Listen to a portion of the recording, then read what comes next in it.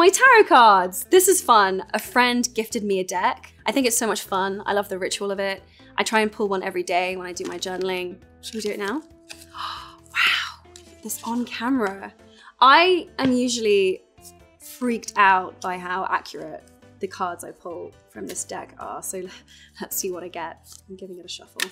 Now that's interesting. As I was shuffling, there's one card that's upturned, which makes me feel like that's the one I should pick. Oh, interesting.